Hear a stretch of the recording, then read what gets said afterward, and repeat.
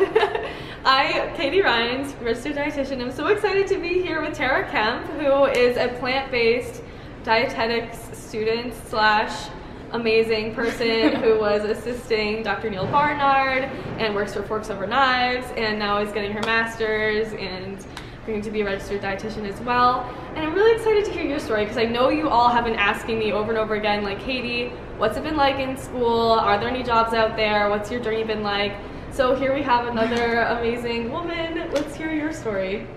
Yeah, so where exactly do you want me to start? Like, why, what, like, you know, how do I feel about going to school? Or yeah, how did you like manage to go to school and then work for Dr. Neil Barnard and get yourself intertwined with the plant-based community and like... Yeah, so basically it was like fearless pursuit of the passion.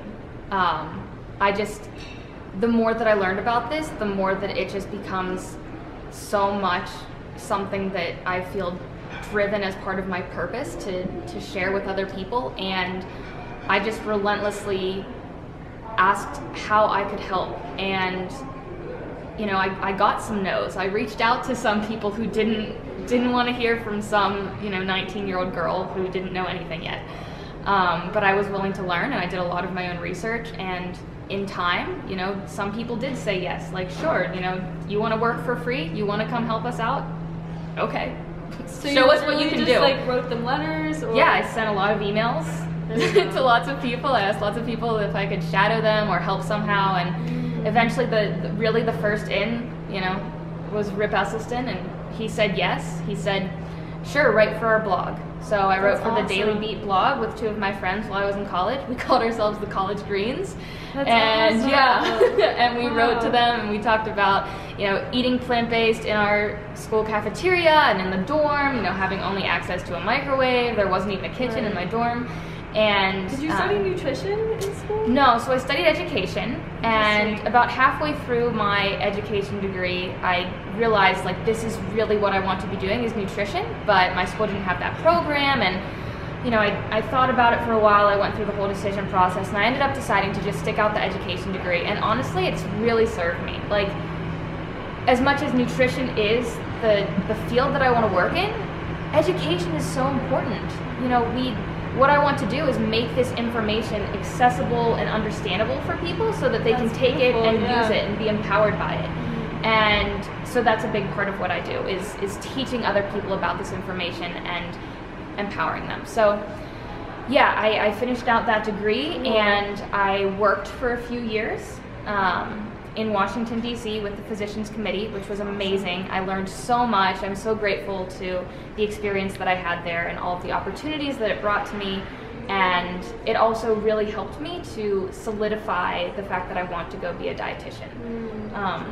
I really feel like my time there really helped me to see so profoundly the changes that happen when people take on this lifestyle and how much it can truly change their lives. And when you see hundreds of people change their lives and experience health in a completely new way, and you've been hugged so many times by people who are just in tears because their arthritis is gone and their diabetes is gone, and they their cholesterol dropped 60 points in 2 months. It's just, there's no way that I can't not spend my life doing exactly this. So at this point, I know that you've had a really rough experience in school, and I recognize that parts of it might be a little rough as well, but I feel so motivated, and I know it's going to be 100% worth it. Right. That's so cool that you have an education degree and that you're taking that and putting in the work to become a registered dietitian.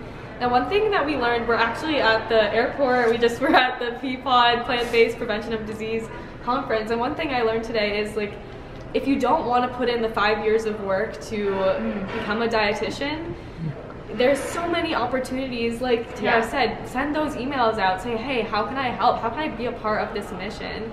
And working at the Physicians Committee, we had a finance department, we had a communications department, we had a team that put together publications, whatever you do, there are organizations that are growing. This movement needs people from every aspect.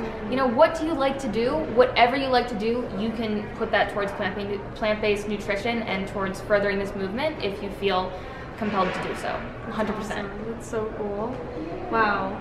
So that's really, really cool to point out. Wow, thank you. So where do you like to hang out? Where can people follow you? Oh, so, I mean, I'm on Instagram, just my name, at Tara Kemp. Follow her. She's got really incredible food posts and everything. Thanks, yeah. I definitely, I super enjoy it. And I'm kind of on YouTube, I'm trying. Yes. You can actually lately find me more often on the Mastering Diabetes YouTube channel. I've been doing a lot of research with them, and that's been awesome. And those are the two main places that, you know, via social media that you can find me right now. And of course, if you haven't reversed your diseases yet, go watch Forks Over Knives. 100%. Yeah, and if there's anything else you'd like to add? No, just I hope that everyone recognizes that, number one, there's so much power in food and you can have more control over your health than you realize.